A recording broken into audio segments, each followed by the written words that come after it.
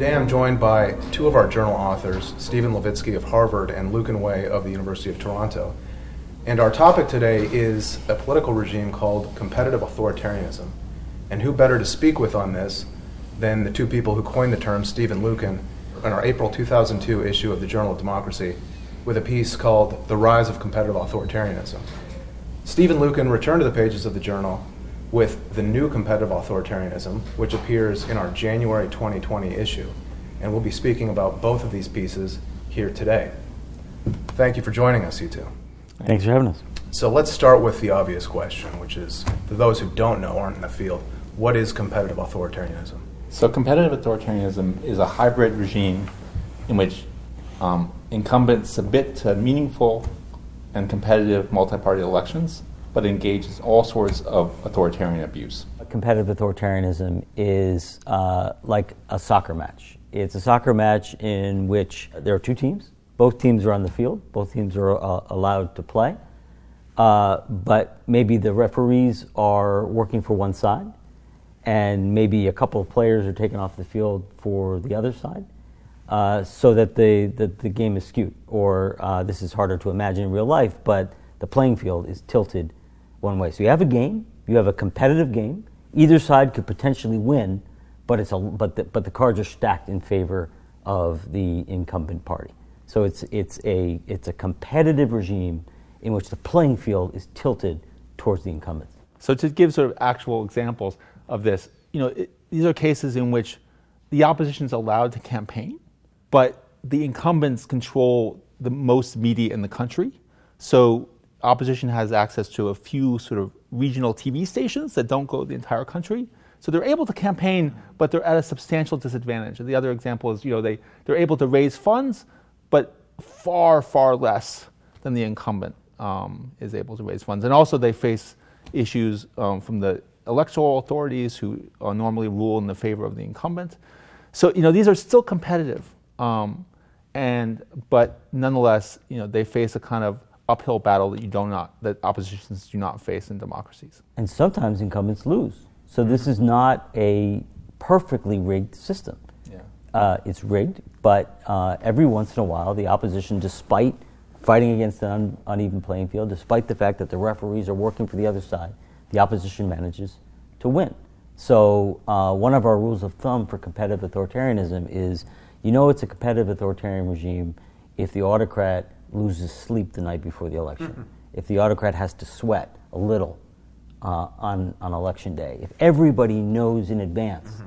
that the incumbent party is going to win the election the next day, the opposition is not even remotely excited, the incumbents are not even remotely worried, it's not a competitive authoritarian regime. The incumbents there has to be a little bit of uncertainty about the outcome. In Ukraine, under Kuchma, there was outright electoral fraud when it came to members of the army and people in prison. Because the prisoners' lives were going so well, they always voted for the incumbent, 100%, right? So there's really outright fraud. But nonetheless, there weren't enough prisoners and soldiers in the country to completely steal the election for the incumbent president, right? There was the vote fraud was limited, right? So rather than having to win 51%, the opposition effectively had to win 59, 60%, but they could still win. That's still plausible. And does that suggest that there is some independence remaining within the electoral system, such that it hasn't been totally co-opted to produce a certain result? Often the incumbent thinks that he or she has totally co-opted it, but either in many cases the state is very weak and the government can't get all the bureaucrats to follow orders, and sometimes they disobey. Or, and you saw this more in the 90s than today, incumbents just weren't very good at stealing elections. You had a lot of cases in the 1990s of autocrats coming out of years of single-party rule where they never had to worry about competing elections. So they thought, maybe they lined up all the prisoners, they lined up all the soldiers, maybe they thought they'd rigged it, but they didn't. They really didn't have very developed skills in stealing elections, and they miscalculate. Yeah. That happened a lot in the 1990s. Zambia in 1991 is a classic example of this. Kenneth Kaunda, who'd been in power since 1964, just assumed that he had overwhelming popular support because he had never run in a competitive election, and then he was just completely shocked on election day when he lost overwhelmingly. Is it fair to say that weak state capacity holds competitive authoritarianism or competitive authoritarian regimes from becoming full-blown autocracies? Absolutely. In many cases, absolutely. And the other thing is, I think it's not really necessarily independent institutions. It's I mean, I saw this in, up close when I was in Ukraine, where these people were told to steal elections, but they were scared because what if the other side wins? Right, then they're in trouble. So it's not about the sort of institutions being strong. It's not about the democratic institutions being strong. It's about the authoritarian institutions being weak, right? So it's not about sort of necessarily robust, independent electoral authorities and the like. But you're absolutely right. We generally think of state weakness as, and a weak rule of law as problematic. Democracies can't work well with weak states. There are lots of reasons to want to have stronger states. But one thing that extreme state weakness has done throughout much of sub-Saharan Africa and much of the former Soviet Union is prevent autocrats from really consolidating a robust authoritarian regime.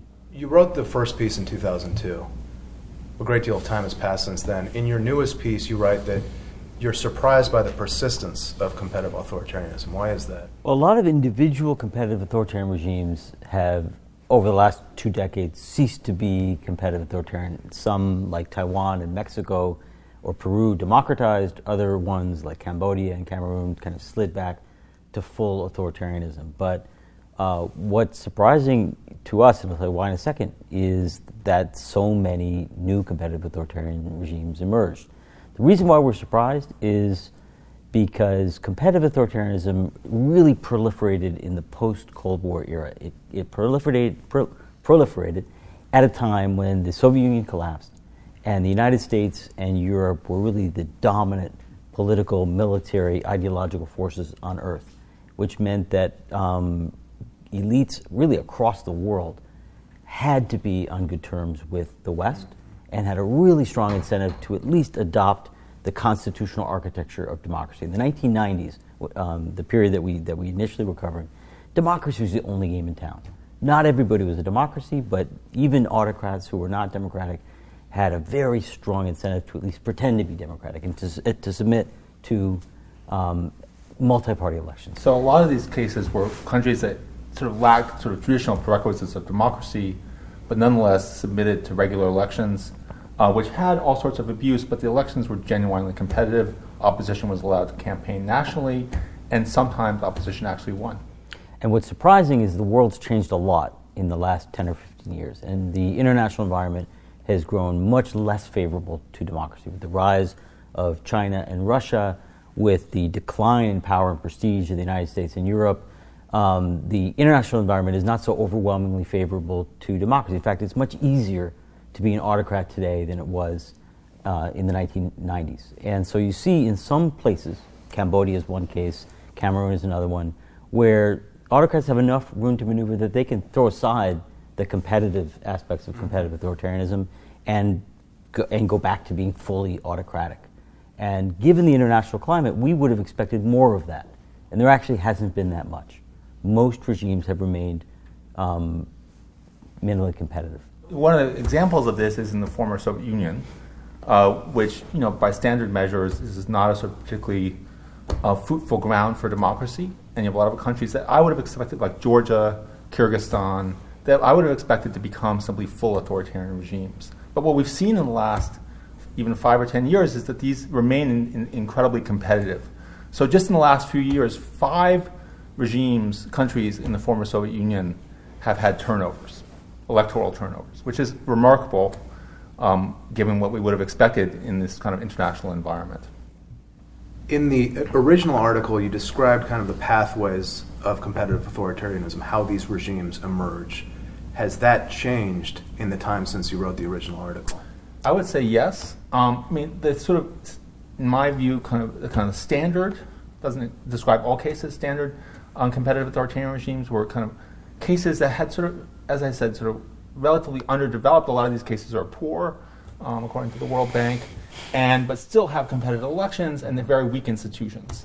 And so these are kind of cases that kind of constantly, have a kind of almost sort of democratic careening, as Dan Slater described it, and are kind of, but nonetheless have weak institutions. What you see now what we mean by new is the emergence of competitive authoritarianism in cases where you actually have fairly strong democratic institutions and fairly strong sort of history of democracy. And even cases like Hungary and potentially Poland that have been considered consolidated democracies have now moved into competitive authoritarianism. So getting back to pathways, one pathway which you see less of is, but was very common in the 1990s, was single-party regimes, either communist or other, that opened up, that liberalized partially but didn't fully democratize, and that went from single-party rule to competitive authoritarianism. You don't see that so much anymore because there aren't as many single-party regimes. The path that's become much more pronounced, which Lucan mentioned, is a democracy that slides into competitive authoritarianism, very often as a result of the election of a populist. Well, this leads into my next question. You cite Hungary as kind of being the paradigmatic example of this new face of competitive authoritarianism. Could you speak a bit more about that, how that's played out? So Hungary is a fascinating case because in many ways the figure of Viktor Orban is sort of the man of the age. This is a man who came sort of to prominence right after the collapse of communism. He was a young youth activist, a liberal, a self-proclaimed liberal. He was sort of part of the transition of Hungary from communism to full democracy. And in Hungary, you really had 5 different turnovers between 1989 and 2010, a dynamic media, sort of by all accounts, a robust civil society.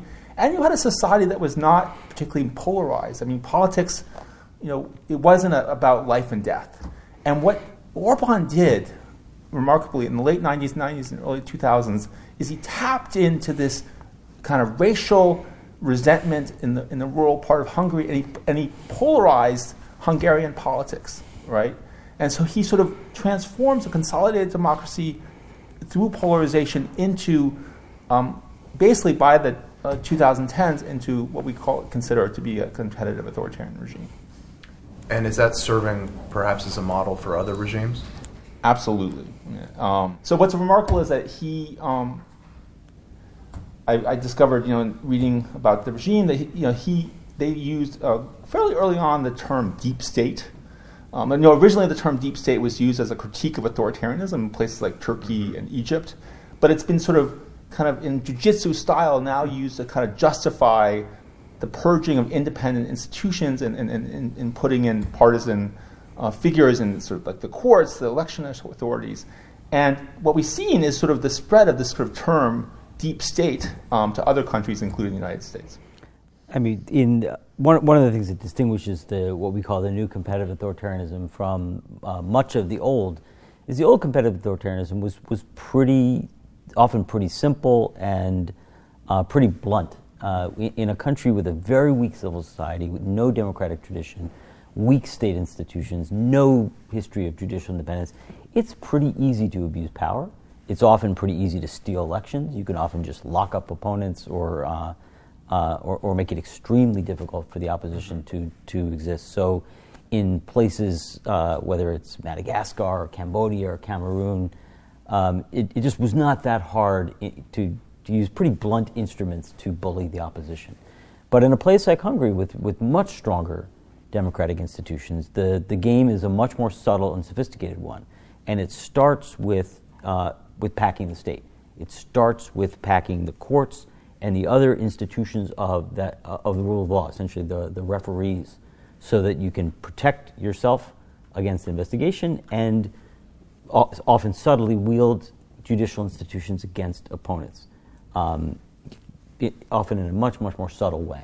Exactly. And the law, and what Lucan's pointing to, this discourse of the deep state is the rationale, the justification for packing the state. Mm-hmm. And that was, I don't know if it was invented by Orban, but he was a master at it. Yeah, and the other interesting thing is that the old style authoritarianism was very much kind of behind the scenes. You have in Ukraine in the 1990s, the president and the tax administrator and the head of police sort of conspiring to steal an election. And the masses weren't sort of involved. What you find now in the new authoritarianism is that the masses are very much part of the autocracy, right? So you're mobilizing support against the old democracy. I mean, that's the sort of the what's so different about this type of competitive authoritarianism. Let's rewind to the 2002 essay. You're assuming that we remember the 2002. I'm assuming that's true. Right now, it seems like it was very prescient. At the time, it became basically an instant classic. What was it then that inspired you to write this? So it was actually, Steve is an expert in Peru, and I'm an expert in Ukraine. And there was a scandal around tapes in Ukraine and Peru, right? Around the tapes that kind of revealed corruption. And so we were initially kind of comparing these sort of scandals. But then we noticed that Peru and Ukraine were very similar types of regime, these competitive authoritarian regimes. And so they kind of transmogrified into something about much larger than Peru and Ukraine. That's how it started. Right, and so what began as a conversation over lunch about Ukraine and Peru made us realize, one, that this regime type was much more widespread than we thought, and two, that there really wasn't a label for it. And what was particularly important to us was the fact that because these regimes had reasonable-looking elections and they had all the constitutional architecture of democracy, they were called democracies. Some people called them delegated democracies, some people called them illiberal democracies or electoral democracies, but they were sort of allowed to hang in there under the label of democracy. And we had a problem with that because they were given too much of a pass by the international community by virtue of having that label democracy. So which is why for us it was very important to label them as something else, as a subtype of authoritarianism rather than a subtype of democracy. So to give you an example to me which is quite striking, I mean, Albania in the 1990s was often called a democracy because you had electoral turnover. But in the mid-1990s, you also had the main opposition leader in jail. So the whole thought to me of like, how can you call, I mean, in Armenia, you had, again, they banned a party. Like, how could you call cases that banned parties and put opposition leaders in jail? It just, that didn't seem right. Or Russia. Or Russia. Yeltsin calls out the tanks and bombs the Duma, and it's called a new democracy. We thought that there was a better way to label these regimes. Yeah. You raise a somewhat ominous prospect in the new essay that you've published, the new Competitive Authoritarianism, which is that this could kind of inch its way westward. I imagine this wasn't something that you considered in 2002, but this is more recent development. Definitely not. Definitely would never have considered it. In fact, I would have laughed at you had you suggested this back in 2002. But I personally was shocked with the revelation several months ago that the Austrian Freedom Party was actively thinking about importing strategies from Orban and at a time that they were right before they came into government, and that they were had actually begun to implement some of these strategies in office in Austria. I see a lot of this discourse and strategy in Salvini in Italy, and we've seen it in the United States. So the developments in several Western democracies in the last 5-ish years have been frankly stunning.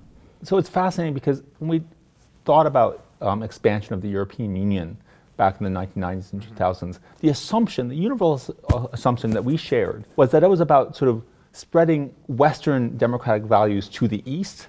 What we didn't consider is that once you bring these countries into the European, they themselves could infect the European Union with more authoritarian practices. So, we didn't, that was sort of, I think, almost kind of naivete, I think, on our part and the part of many, that, that the diffusion can go the other way as well. And that's, I think, what you've seen in a sense. Well, that's all the time we have for today. Thank you, Steven Lucan, for joining us. Thank you for watching. If you'd like to read Steven Lucan's work, please visit us at journalofdemocracy.org.